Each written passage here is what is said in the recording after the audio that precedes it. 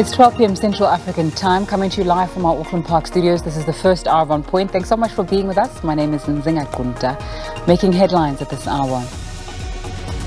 Eskom CEO Ruyter says the power utility will implement stage 4 rolling blackouts today, and stage 6 will continue after 4 p.m. this afternoon.